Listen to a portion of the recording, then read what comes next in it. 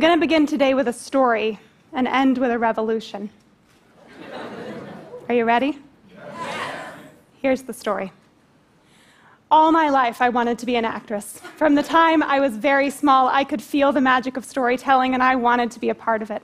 So, at the ripe age of 21, I graduated from the American Academy of Dramatic Arts in New York City, bright-eyed and bushy-tailed and ready to take my rightful place as the next Meryl Streep.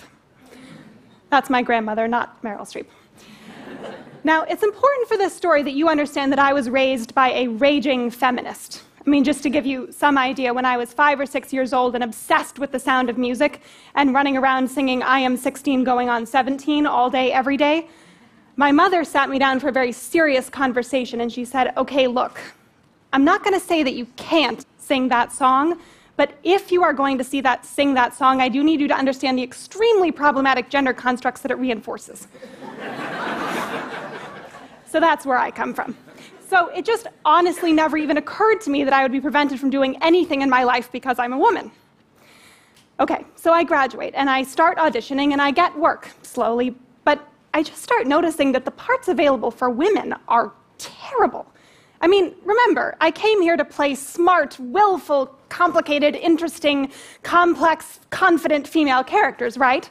Like Meryl. And all of a sudden, I am wrestling with 300 other gorgeous, talented women to play female. No dialogue.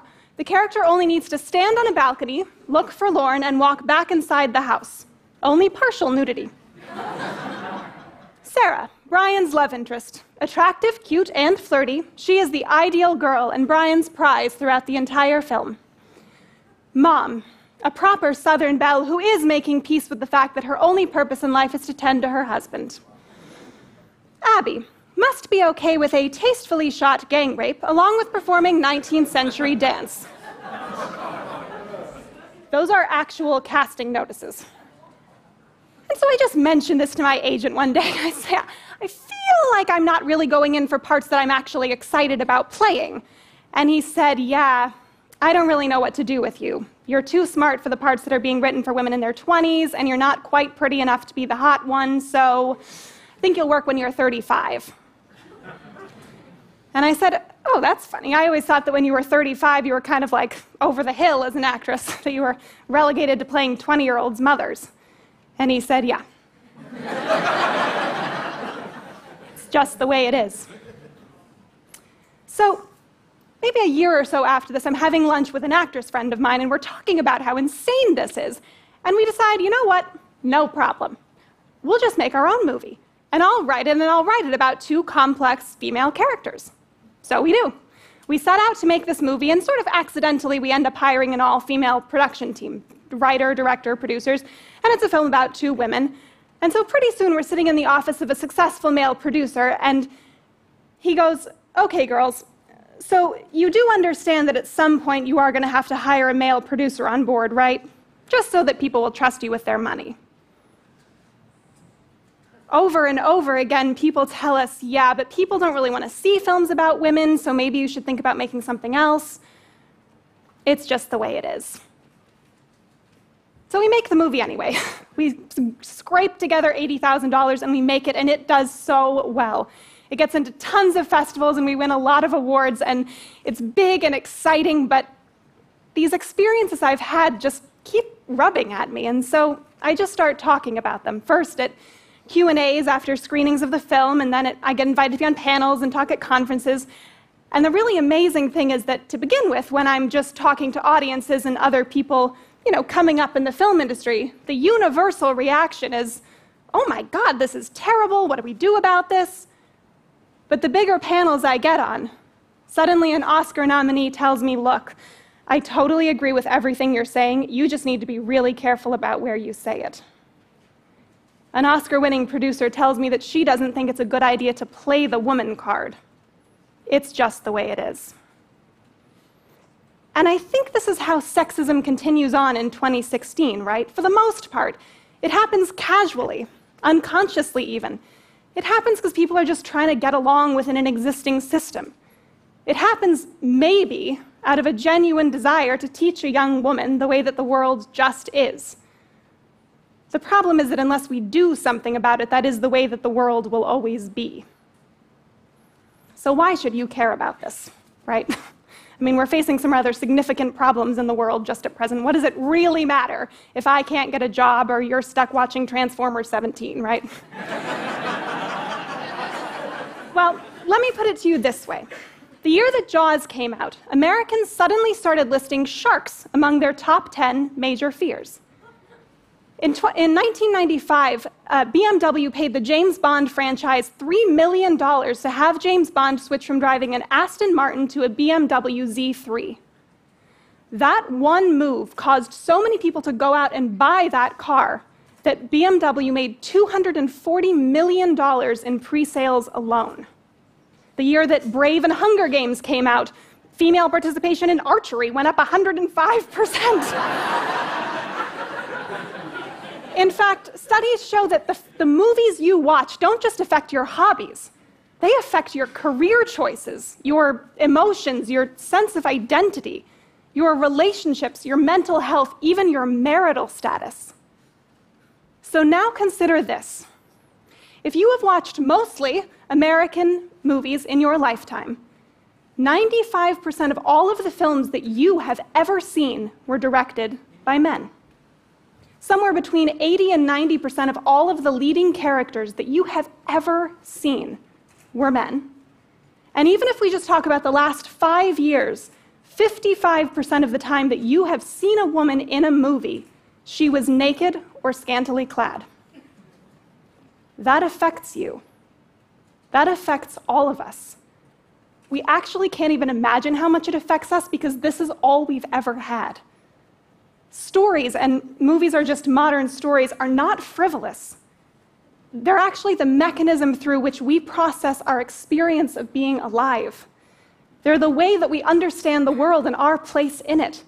They're the way that we develop empathy for people who have experiences different than our own. And right now, all of that is being funneled at us through the prism of this one perspective. It's not that it's a bad perspective, but don't we deserve to hear them all? How would the world be different if all of the stories were told? So what do we do about this? So this may be the first time that a lot of you are hearing about this, but a lot of us within the film industry have spent years, a lot of people a lot longer than I have, giving speeches and doing panels and writing articles and doing studies and really just yelling at Hollywood to do a better job about this. I mean, we have really yelled at them. And yet, Paramount and Fox recently released their slates. And of the 47 films that they will release between now and 2018, not a single one will be directed by a woman.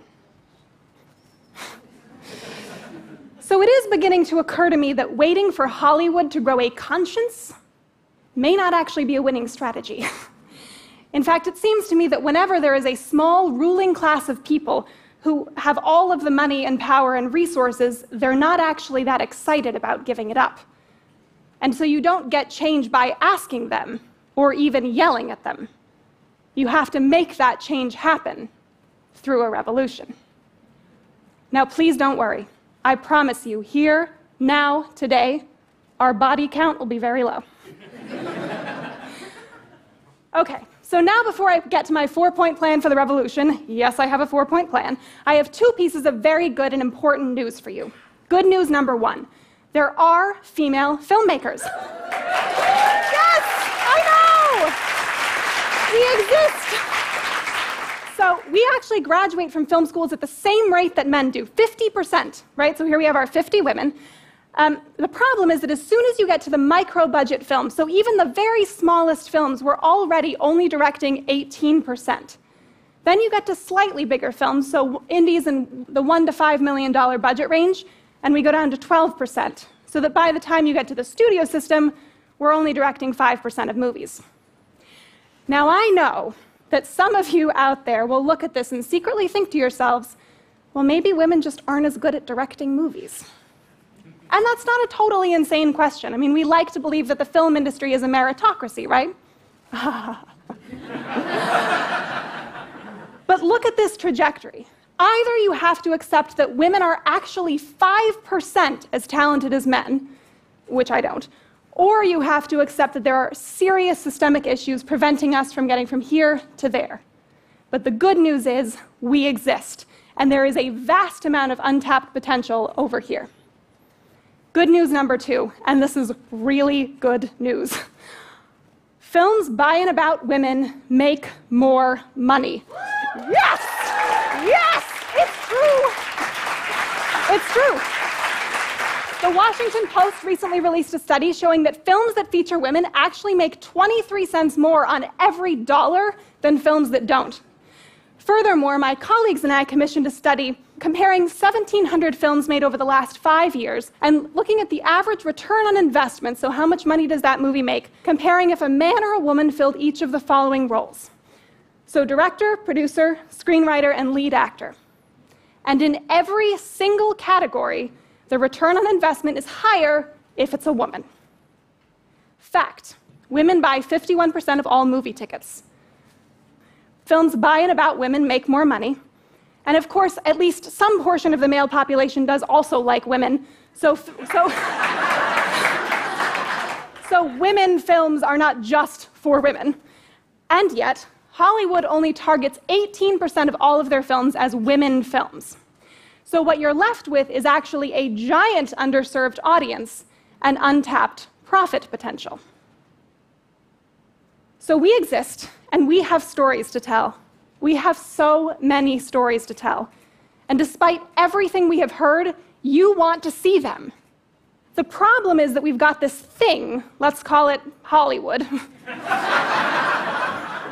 No, I'm just kidding. I've met some very nice people in Hollywood. Hollywood, preventing us from getting to you. So here is my 4-point plan for the revolution, and everybody, man or woman, in this room or anywhere in the world is going to get to help. And this revolution is not just for women. Anyone who has been disenfranchised, anyone whose story has not been told, the same principles apply, and I really hope we can do the revolution together. My 4-point plan. Number 1, watch movies. Isn't this a good revolution? Okay, so first I want to talk to anybody who watches movies. Who watches movies in here? Great. Okay, will you pledge to watch one film by a female filmmaker per month? That's it. Just start there. Great. And if you need help finding them, you can go to this website, moviesbyher.com. It's an easily searchable database of films by women. And as you start watching all movies, I just want you to pay attention to the female characters. How many of them are there? What are they wearing or not? Do they get to do cool things, or are they just there to emotionally support the men? I'm telling you, once you see this, you're not going to be able to unsee it. And as you start noticing this, it's going to shift your viewing habits. And this already sizable market is going to continue to grow.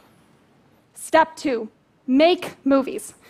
So now I'm talking to all of the female filmmakers out there. We need you to be very brave. It will be harder for you to make movies.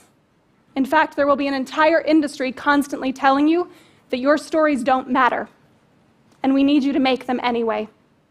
That 18% in the micro-budget range, that is on us to fix. Don't wait for permission. Don't wait for somebody to pick you, because 95% says they are not going to. Crowdfund, write letters to eccentric relatives. I know how hard it is, but you have to make your movies now, today, features, not shorts. There is an audience for them, and they want and need to see them. 3, invest in each other. Fellow female filmmakers, I feel like we need to stop wasting so much energy on a system that does not want us. We need to find our audience and invest in cultivating them.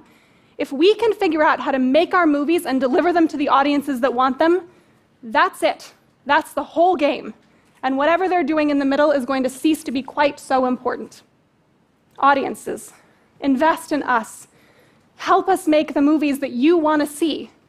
If you can give a female filmmaker $25 in a crowdfunding campaign, great, do that. If you can invest more seriously and help us over that critical $1 million hurdle, do that. But invest in seeing the other half of the story. 4, disrupt through business. So now I'm talking to all of the business people and entrepreneurs. This does not happen very often in the world, but right here we have a golden situation in which you can enact significant social change while also making money. Hollywood is a system ripe for disruption. The old models of financing and distribution are crumbling. Please come in and disrupt it. I'll give you an example. Right now, with some incredible women, I am launching the 51 Fund. It's a venture capital fund that will finance films written, directed, and produced by women in that critical $1 to $5 million range. We will give a significant number of female filmmakers the chance to make their movies, and we will deliver them to the audiences who want them. Good for equality, good for business. But that's only one example. We need more. There is room for so many more. So I say to you, Hollywood is leaving money on the table. Come pick it up.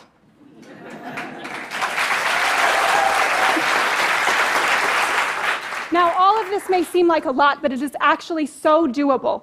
Entrenched systems don't change because you ask the people in charge. They change because all of the people who don't have what they want rise up and make that change happen. And don't you want to? I want to see what the other 51% of the population has to say. I want to watch movies that teach me about people who are different than I am. I want to see women's bodies on stage, on film that aren't perfect. I want to give our little boys the chance to empathize with female characters so that they can become more whole men. And I definitely want to give a little girl who may not have a real-life role model the chance to watch movies and see women doing everything she dreams of achieving. This is not about making one industry better.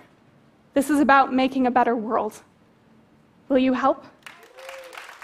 The time for waiting is over. The time for the revolution is now.